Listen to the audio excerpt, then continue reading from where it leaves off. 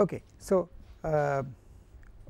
see what we are trying to study now at this stage of the course is the so called good functions that you can define on a variety, okay, and actually these good functions are called as regular functions, okay, and you know we have defined so for any variety or a quasi-affine variety in affine space, so if I call that as x is either a closed irreducible subset of some affine space, or I can take an open subset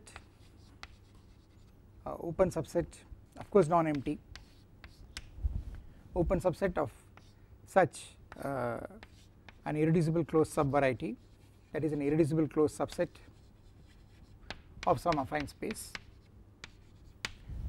Then we have defined this operation O. This operation O gives you O of x in this case, and in this case it gives you O of u. And what is O of x? O of x is supposed to be the ring of regular functions on x, okay. O of u is similarly the ring of regular functions on u. So here what I am having on this side is affine or quasi-affine varieties.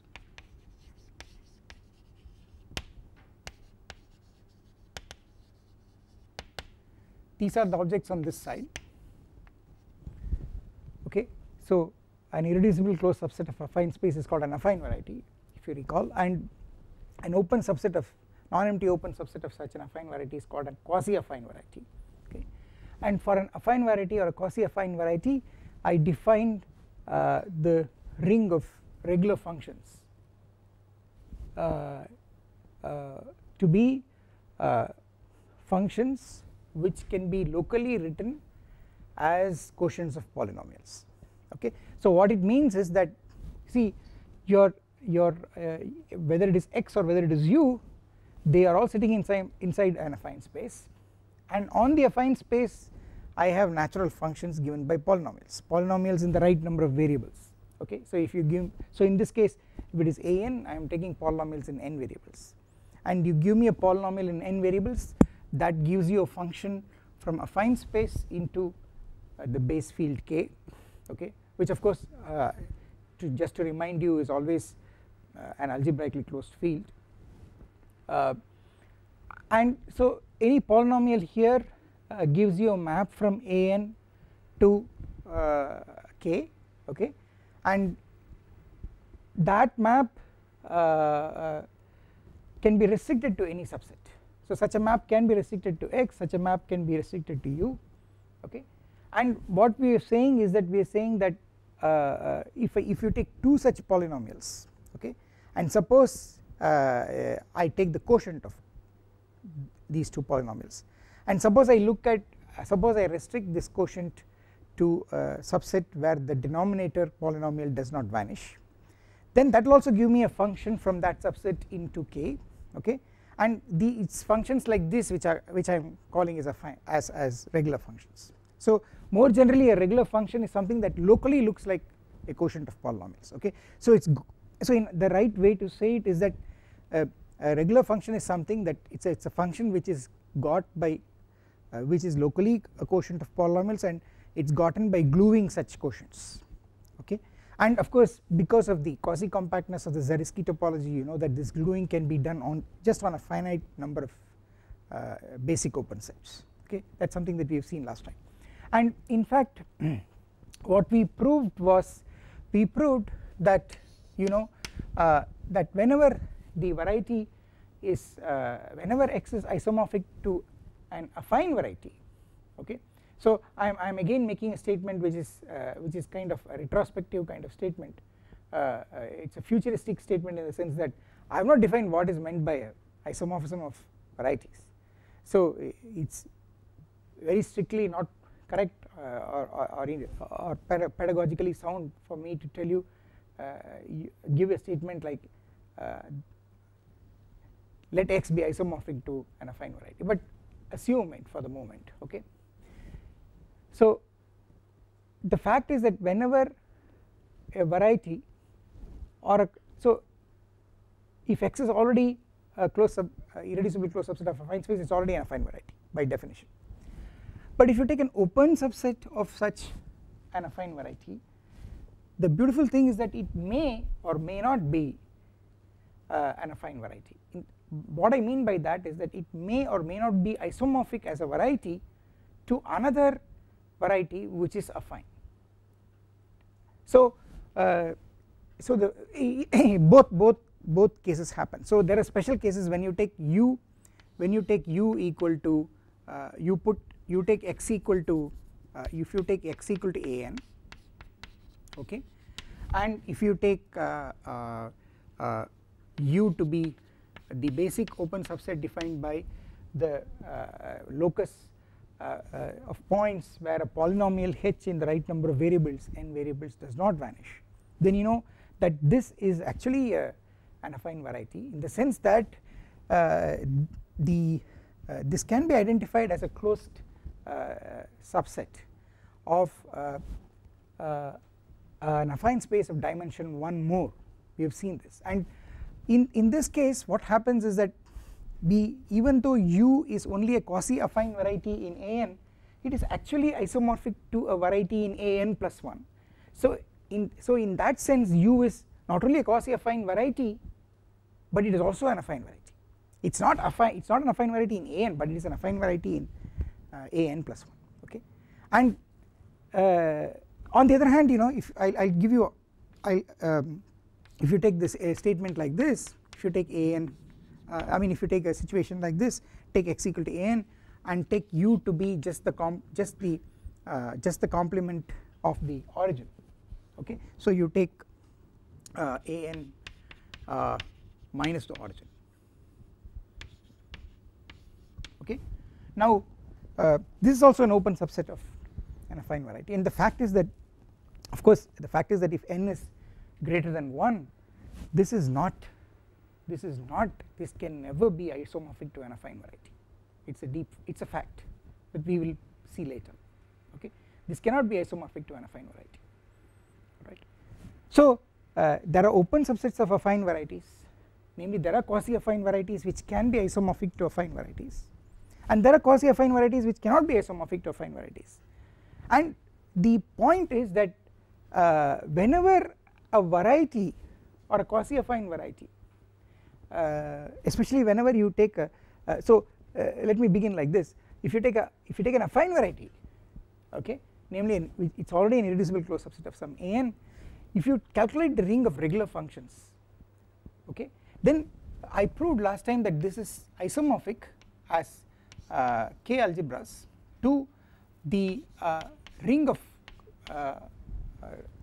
polynomial functions, the ring of coordinate functions, the so called affine coordinate ring of X, which is defined to be just the affine coordinate ring of the full affine space in which X is sitting modulo the ideal of X, which is a prime ideal. So this is a finitely generated K algebra, and this is how I define the ring of functions on an irreducible closed subset. Okay, and the fact is that if X is an irreducible closed subset of an, then the ring of regular functions is naturally isomorphic to the ring of to this ring, the affine coordinate ring of functions that come out of polynomials. Okay, so what you're saying is, you're saying the following. So what does it mean? What it means is, if X is an irreducible closed subvariety of irreducible closed subset of some an, then a function on X which is gotten by locally gluing quotients of polynomials is actually represented globally by a single polynomial function.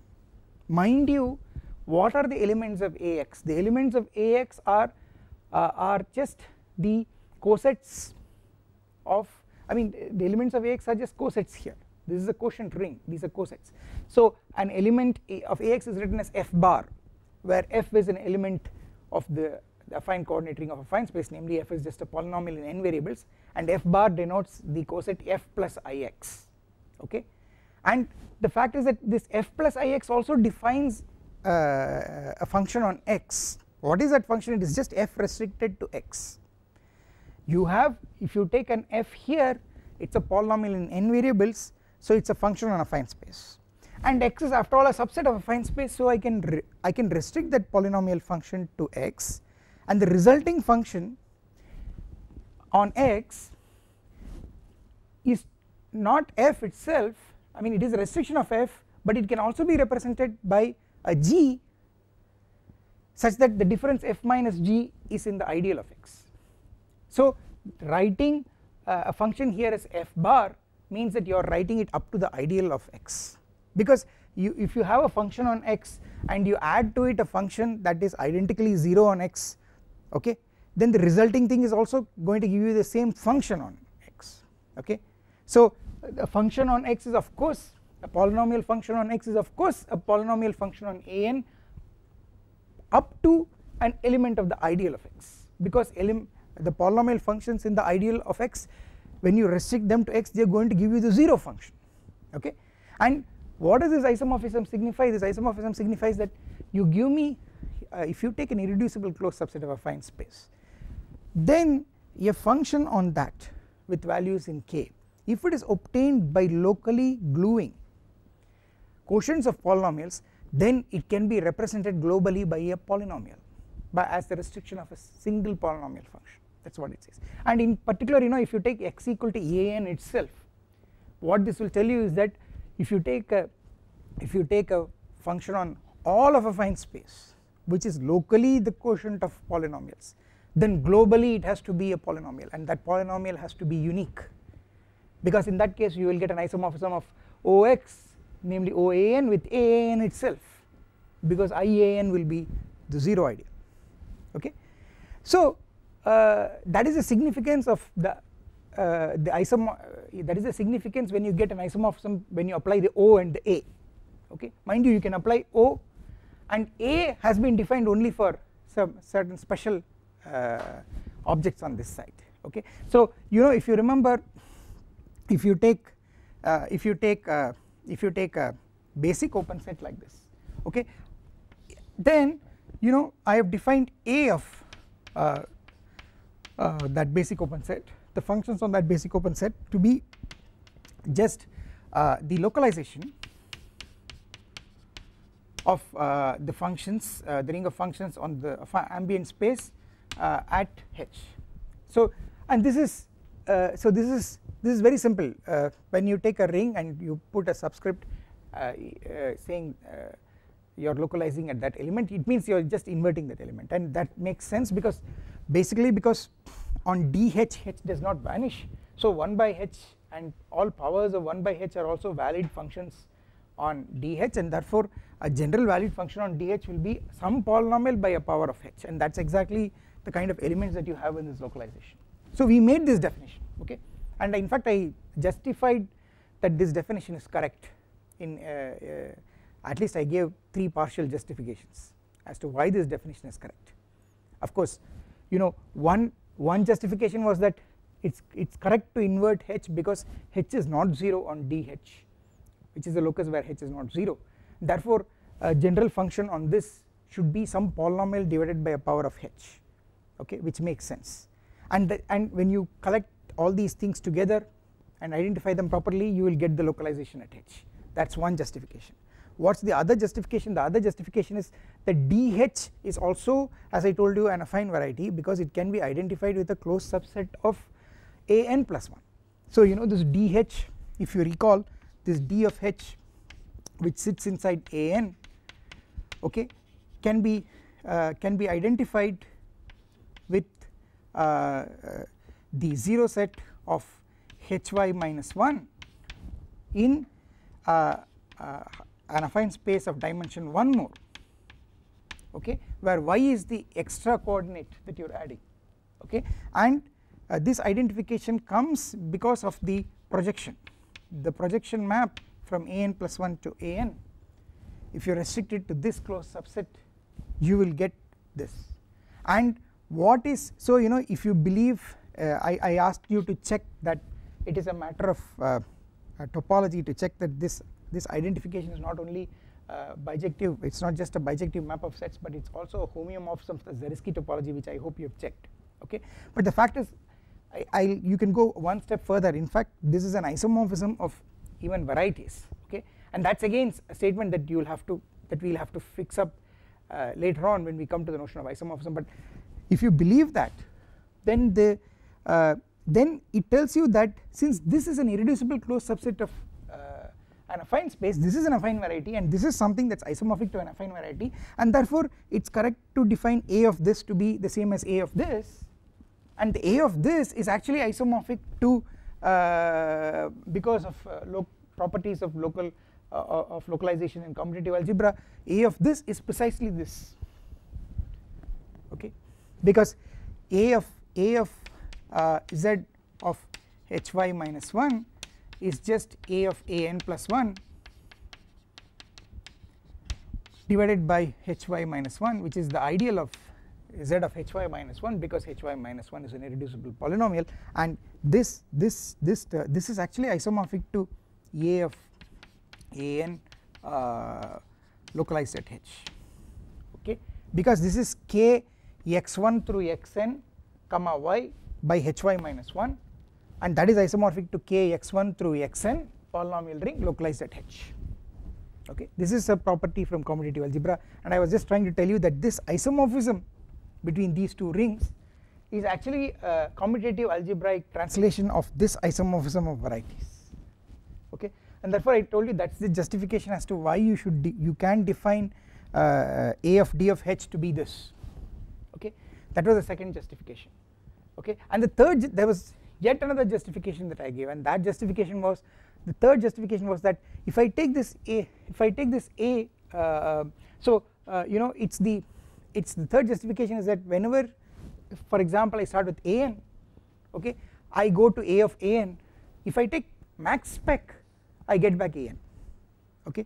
So which means, so I'm just saying max spec of a of an is the same as an, that's just the Nullstellensatz ansatz, if you really, but it's not just the Nullstellensatz ansatz as a set theoretic bijection, it's actually, I told you to check that this is even, in fact we checked, I think we actually checked that this identification of max spec of a of a and k, which is the set of maximal ideals in a of an with the Zariski topology for the maximal spectrum which is induced by the Zariski topology and the prime spectrum, that with that topology max spec of a of an and an itself are homeomorphic.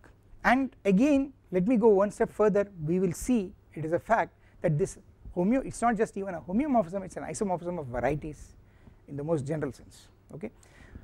So the fact is that similarly if I take an irreducible closed sub x, then we checked that if you take max spec of ax, then that is isomorphic to x itself, at least you must have checked that it's homeomorphic to x topologically, okay, but the fact is it's even isomorphic to X, okay. So the moral of the story is that somehow if something is affine, if you then you define the A of that, okay, and then if you apply max spec you should get back that thing, okay. So the fact is that if I take DH, if I apply A of DH, if I apply A to that I get A of DH, which is this, okay. If this is the correct definition, if I take max spec of this I should get back DH, and that's again a fact. I asked you to check at least topologically that you get it back, okay.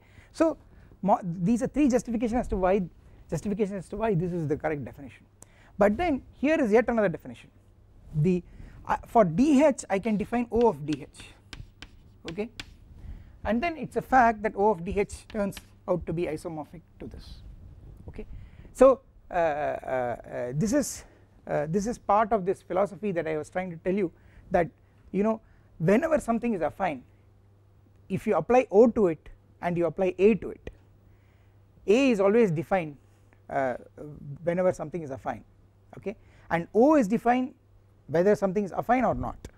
And the fact is that the characterization that something is affine is given by the fact that when you apply O to it and apply A to it you should get the same thing. If you get the same thing, then and only then is that thing affine, okay, that is then and only then is that object and can realizable as an irreducible closed subset of some affine space, okay. So the fact that an object can be realizable as an irreducible closed subset of affine space, okay, is captured in checking whether O of that and A of that are isomorphic, okay. And I told you that, well, so if I take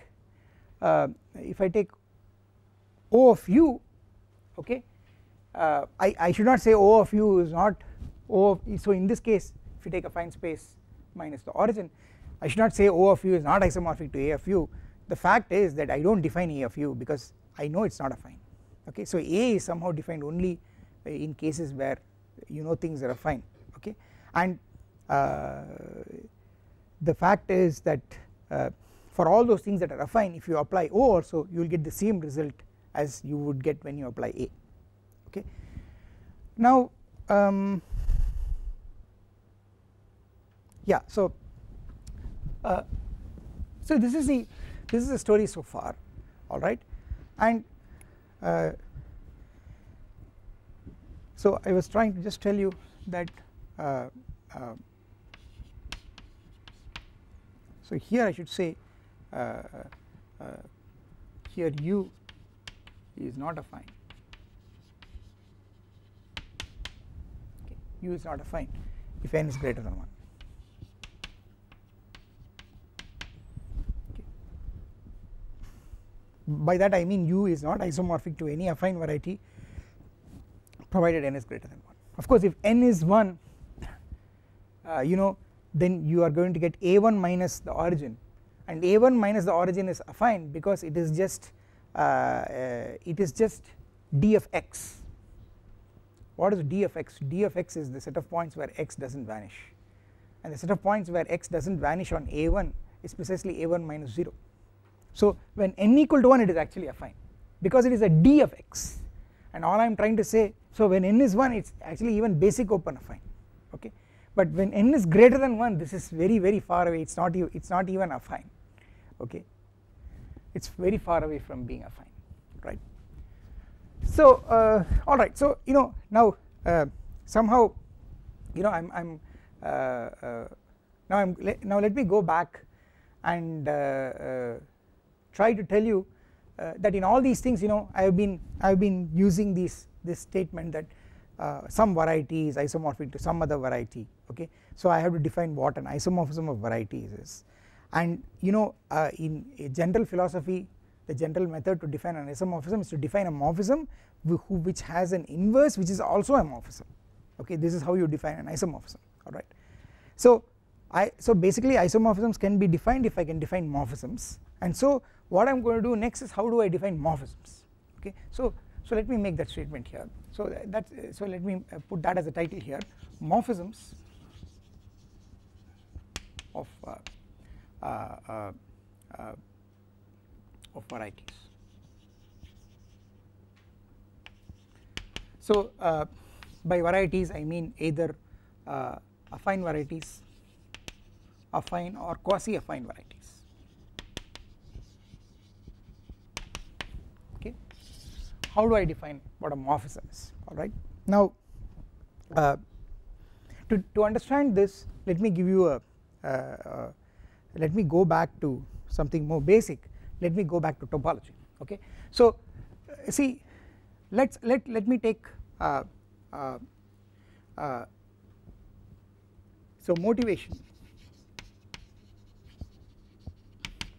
is let x, y be topological spaces. Okay, and let mod x, mod y be the underlying sets. Okay, so you see what I am trying to do. Don't confuse mod x with the cardinality of x, which is the usual notation. Okay, so here for me mod x is not the cardinality of x and mod y is not the cardinality of x. When I write mod x I mean throw away the topological space structure on x and think of x only as a set. So mod x is just x as a set, mod y is just y as a set. Okay, now what I am going to do is there are two categories. There is a category of topological spaces and there is a category of sets. Okay, so in the category of sets the objects are sets and the maps. So just to recall, a category very naively basically consists of two pieces of data. One piece of data specifies the so called objects of the category and the second piece of data is the maps between these objects, maps with certain properties, and that is why the word morphisms is also used instead of just maps. Okay, so every category is specified by defining what the objects are and what the maps are. Okay, so when I say category of sets, the objects are sets and the maps are just maps of sets. Okay, just functions from one set to another without any other properties. When I say category of topological spaces, the objects are topological spaces and what are the maps? The maps are not just maps of sets but they have to be continuous maps. Okay, and you can go on like this. For example, if you take the category of rings, the objects then are rings and the maps are not just set theoretic maps of rings, they are ring homomorphisms. Okay, and so on and so forth. Okay, but I am only interested in these two categories with respect to these two guys. So if you take the object x, okay, and if you take the topological space x, then I have the corresponding underlying set mod x. Okay, and if you give me the topological space y, I have the underlying set mod y. Okay, and then well if you give me another topological space z, okay, then I will again get the set mod z. Okay, and now well you see I start with so I do the following thing. If you give me a map f from x to y of topological spaces, okay, then I will get this map mod f, which is a map of from mod x to mod y, and the point about mod f is that I've forgotten the continuity of f. Here f is a map, is a morphism from x to y, it's a morphism in this category, so it has to be a continuous map, whereas if I take mod f I am just looking at the map as a set theoretic map. Okay, and then well if you give me any map g, any continuous map g from y to z, then I get the composite map, which is first apply f then apply g, and composition of continuous maps is continuous, therefore if g is continuous then f followed by g is also continuous. Okay, and the corresponding diagram here will be here I will get a mod G, and here of course I will get mod of G circle F, which is of course mod G circle mod F. I am simply forgetting the continuity here, alright. And see the fact is that there is a functor like this, and this functor is called the forgetful functor. It is a functor that forgets the topological space structure, okay. It is called a forgetful functor. We all because you are forgetting everything connected to the topology. You given a topological space, you are attaching to you're just associating to it just the underlying set, and given a continuous map of topological spaces, you are just associating to it the underlying set theoretic map, okay. Now what you get from this diagram is the following. You get, so you know, let me give some symbols, okay. So let me do that here. So you see what I am trying to say is, you have a home, okay, or let me not write home, I think home, alright. So let me use MOR. So this MOR is supposed to be abbreviation for morphisms. So when x and y are objects of a category, more xy is a set of morphisms from x to y, okay, in that category. So you see, if you have morphisms from, if you take morphisms as topological spaces from x to, well, so let me do the following thing.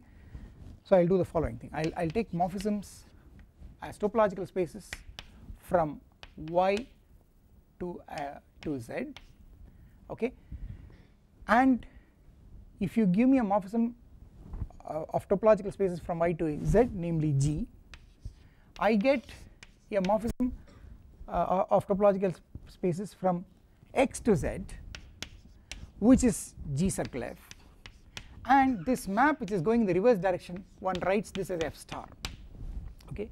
This is called the pullback of morphisms, okay. It is very simple. You have two objects in a category, okay, you have a morphism between them, and what you are doing is, given a morphism on the target, you compose it with this to get a morphism on the source. So a morphism, a morphism from one object to the other object pulls a morphism on the target to a morphism on the source. You are pulling back morphisms, okay. It is called the pullback induced by a morphism. So F star is the pullback induced by F, okay. So it is simply G going to G circle F, okay. So this is the pullback functor. This is the pullback induced by a map, alright, and you have similar map here. So you have mod F star, which is the same as, well, this is the same as mod of F star if you want. It's not, well, probably I should not say mod of F star. So this mod F upper star, it will go from morphism as sets from y to z to morphism as sets from x to z, okay, and this is give me any h, it will send h to, well, G circle h, sorry, h circle, I will get h circle mod f. This is what I will get, okay. This is my map. If you give me a so mind you, h is just a morphism of sets, it is just a set theoretic map from y to z. You give me a set theoretic map from y to z, since I have a map f, since I have a map mod f from x to y, I compose it with the set theoretic map h from y to z, and I get this composition which is this, okay. And the fact is that, as you can see, that this is a subset of this. Of course maps of topological spaces are certainly maps of sets, but they are not just maps of sets, they are continuous maps, okay. And similarly this is a subset of this. Here also this set is the set of all possible maps functions from y to z, but these is a subset which consists of only the continuous functions, okay. So and you know, two maps of topological spaces are equal if and only if they are equal as maps of sets, because whenever you say equality of maps you only check at the set theoretic level. Okay, so this is a subset of this, this is a subset of this. Okay, and now what I am going to do is I am going to go in the other direction. So I am going to say, suppose I have two topological spaces. So let me begin by saying the following thing: if f is a continuous map from x to y, okay, then the pullback of f induces a map from it induces a map which takes continuous functions to continuous functions. Okay, so g is a continuous function from y to z. The pullback of g, this if you want I will call this as f upper star g. This is also continuous function from x to z. Okay, so what is the so let me sum it up like this: you start with a continuous function from x to y, then the pullback induced by that takes continuous functions to continuous functions. That is what it says. Okay, now this is the model for defining what a morphism is. Okay, so the rule is, this is a very general philosophy, you want to define a certain map as a morphism, the rule is you specify that the pullback induced by that map must take good functions to good functions.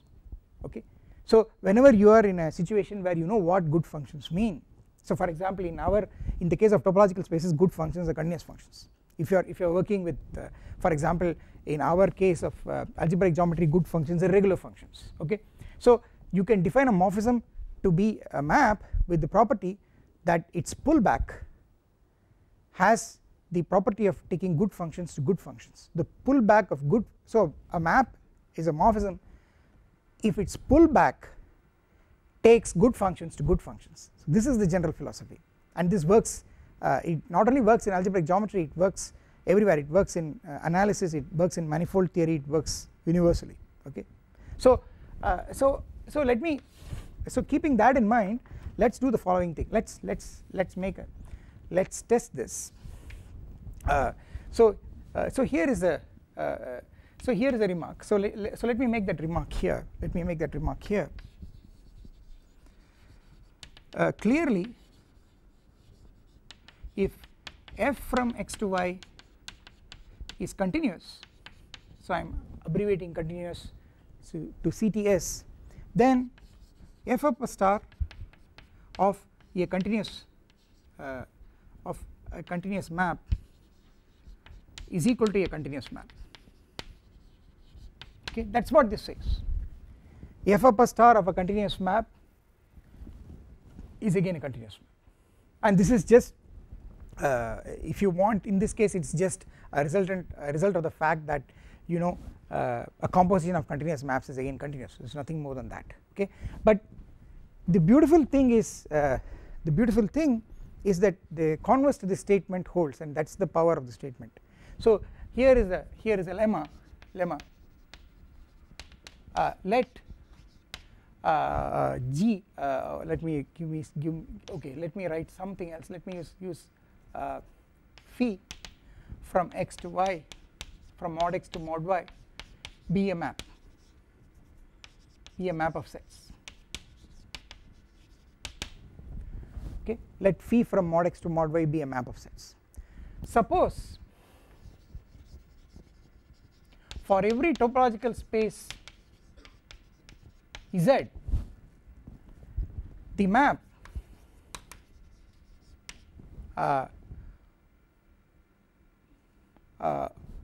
morphism as sets from y to z.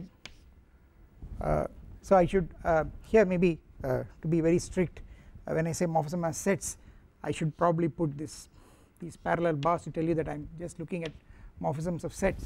Okay, but you should have understood that even if I did not put it, I am anyway taking morphism in the category of sets, so I am only worried about the underlying sets.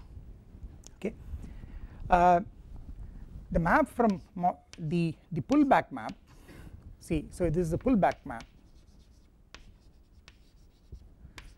from the morphism of sets from y to z to the morphism of sets from X to Z, which is given by H going to, you first apply, so it's this H circle phi, okay. So the diagram is like this. So here is the underlying set of X, the underlying set of the topological space X, this is the underlying set of the topological space Y, and then I have Z, and this is the underlying set of the topological space Z, and I have this map. If you give me a H from Y to Z, I have a phi from X to mod Y to mod Z. If you have a H set theoretic map, if you give me a set theoretic map phi from mod X to mod Y, I have this composition, which is just first apply phi, then apply H at this composition. Okay, this is just phi upper star of H. It is a pullback map. Okay, see this pullback map, okay, has the following property. I have here a subset. I have here the subset which is morphism as topological spaces from Y to Z. Okay, mind you, the way I am considering this as a subset here is by associating a morphism as topological spaces from Y to Z as a set theoretic map from Y to Z, by forgetting the topological structure. I am forgetting the continuity. Okay, that's how I am identifying this with a subset of that. Okay, that's what these inclusions mean. When I say this is a subset of this and this is a subset of this, I am actually identifying a map with its mod here, right. So this morphism takes the map takes this into morphism of topological spaces X to Z. You see, it's a property. Okay, then there exists a unique continuous map phi tilde from X to Y with the associated map phi tilde at the set theoretic level to be equal to phi. So this gives you a criterion as to when a map is continuous. Suppose you give me two topological spaces X and Y, and you give me a set theoretic map from X to Y. That means you give me a set theoretic map from the underlying topological space of X to the underlying topological space of Y. How do you check that this set theoretic map is actually a continuous map? The power of the statement is whenever it pulls back continuous functions to continuous functions, then it is automatically a continuous map.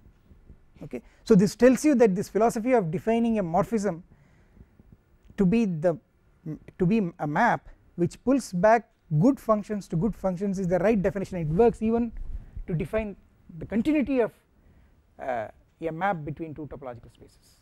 Okay, so this is it's a very simple observation, but it's a beautiful philosophy to work with, and it's exactly this kind of philosophy that we're going to use to define regular morphism of varieties. Okay, we are going to define morphism of varieties exactly in this way. And well, so what is the proof? See, the proof is very, very simple. The proof is, well, you see, put Z equal to Y. Okay, put Z equal to Y, and you put H is equal to the set theoretic map connected associated to the identity map on Y. Okay, so you see the diagram is that, so the diagram is as follows. I have X, I have Y. Okay, this is this underlying set of X, this is the underlying set of Y. Okay, and here is my phi set theoretic map, and then, well, the Z I am going to put is just equal to Y, so this Z is just Y. Okay, so the underlying set of Y is the same as the underlying set of Z, and then the map H that I am going to take from the underlying set of Y to the underlying set of Z is the identity map on Y. Okay, and the claim is that when I do this, what I will get here is phi upper star of identity map on Y okay. And what is the claim? The claim is that notice that identity of y is the identity map on y is of course a continuous map as a map of topological spaces from y to y. The identity map on a topological space is always a continuous map, because after all the inverse image of a set that is open is the set itself, and that set is anyway open, so inverse image of open sets are open, therefore the identity map on a topological space is always continuous, okay. Therefore this IDY, the identity map on y, is a continuous map of topological spaces. And so you know, and what is the what is the conclusion? That the pullback by phi takes continuous maps to continuous maps, so it tells you that phi star of identity y will give you a map from the underlying space of x to underlying space of y, and that map is actually a continuous map. But what is this map? This map is this map is a map which set theoretically is the same as phi. So you know, if I set this as, if I call this as phi tilde, okay, if I so all I am trying to say is that phi tilde is actually this map, okay. So then so the proof is very clear. Since identity map on y belongs to it's a topological map, continuous map from y to y, its image under phi upper star, namely phi upper star of IDY actually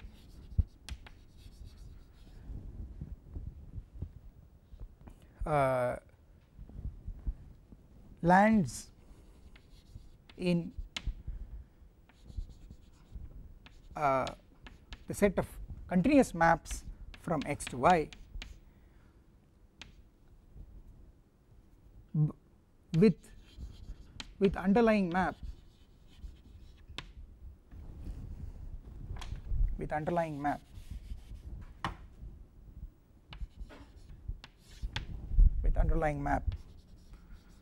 phi itself, and that is the proof. So the moral of the story is that a set theoretic map between two topological spaces is continuous if and only if it pulls back continuous functions to continuous functions, okay. A set theoretic map phi of topological spaces is a continuous map if and only if it pulls back continuous functions to continuous functions, okay. So more generally, this is the method to define a morphism. A morphism is a map such that under pullback it takes good functions to good functions. And now you know what I am going to do. How am I going to define a morphism between two varieties? The two varieties can be affine or quasi-affine, it does not matter. So what am I going to do? I am going to do the following thing. I am just going to say a map is a morphism between two varieties is a set theoretic map which pulls back good functions to good functions. And what are good functions for varieties? They are regular functions. So I am going to just say a morphism between varieties is a map of varieties, a set theoretic map of varieties that pulls back regular functions to regular functions, alright. And the beautiful thing is that there's a small glitch in this proof, in this definition. The glitch is that I have to specify for avoiding certain pathologies that the map that I start with is not just a map of sets. I should already specify that map is already continuous, okay. So you see here what we did was the base structure, the base category was a category of sets, and the topological and the category with more structure was the topological category. So here you had, these were just sets and these were sets with a topological structure, okay. But if you go to varieties, it's even more, it's one step even more, because as far as varieties are concerned, they not only have a topology, namely the Zariski topology, but it's not just the topology that describes all the geometry of varieties. The geometry of varieties is far more higher than just the topology of varieties. Okay, this to study the geometry of varieties, the first step is to study the topology of varieties. So when you look at a variety, you should look at it at 3 levels. The variety as a set is the base level, you are looking at it at the category of sets. Then the next level is you look at the variety as a topological space, in which case you are looking at it at the Zariski topology. Okay, then there is a third level, which is the variety as a variety itself. Okay, the variety as a variety itself is something more, it is not just a topological space. Okay, and therefore if you, so the point is that in that situation the philosophy, this philosophy will work. You will have to replace this forgetful functor from topological spaces to sets to the next higher level, which is from varieties to topological spaces.